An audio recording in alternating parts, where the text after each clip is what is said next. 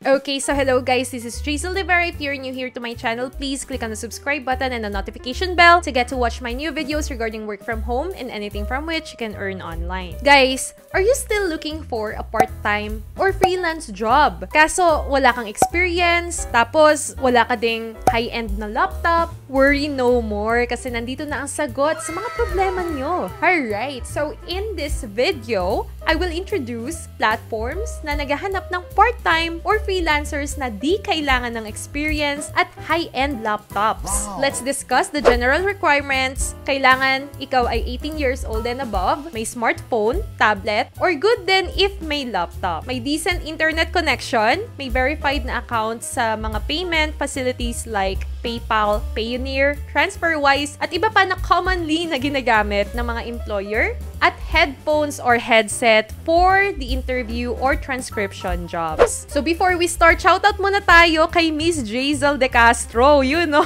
Kala ko pangalan ko yun, na.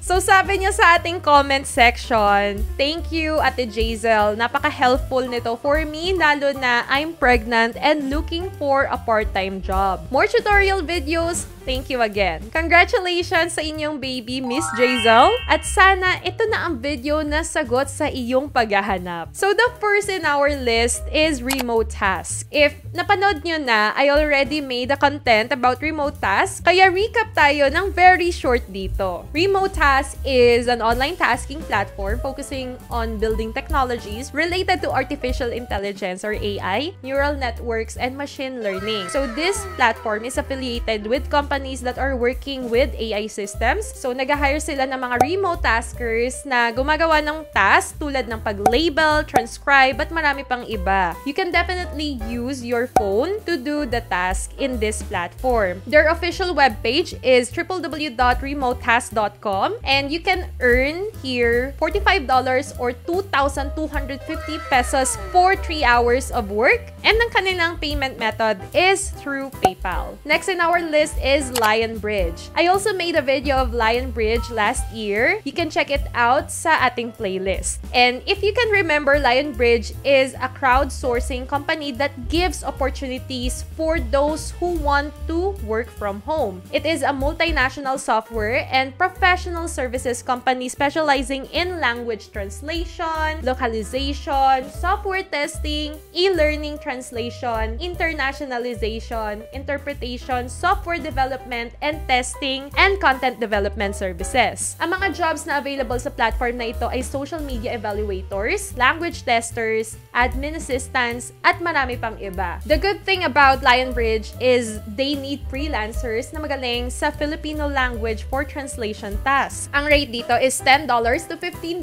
an hour. Lionbridge pay through PayPal and Payoneer in bi-weekly basis. Next platform is Amazon Mechanical Turk. This platform is a crowdsourcing marketplace that makes it easier for individuals and businesses to outsource their processes and job to a distributed workforce who can perform these tasks virtually. Ang mga tasks dito is simple at paulit-ulit lang, like simple data validation, survey participation, content moderation, data labeling, at marami pang iba. You need to sign in as a worker para makapag-participate ka sa mga tasks sa platform na ito. Dito, pwede ka mag-earn ng $2 per hour up to $50 a day. Bagay ito sa mga college students na naghahanap ng extra income. So our next platform is Atexto. Atexto is a software for companies to access labeled speech, data, or personalized machine learning models for voice understanding, and for individuals to record and store their voice print, label it, and to be paid for it. Guys, you can certainly use your smartphone sa platform na ito dahil meron silang Atexto mobile kung saan pwede kayong mag-transcribe. They also have voice jobs, but here yung transcription job nila ang currently na pwedeng gawin sa smartphone. The payment range of Atexto is $1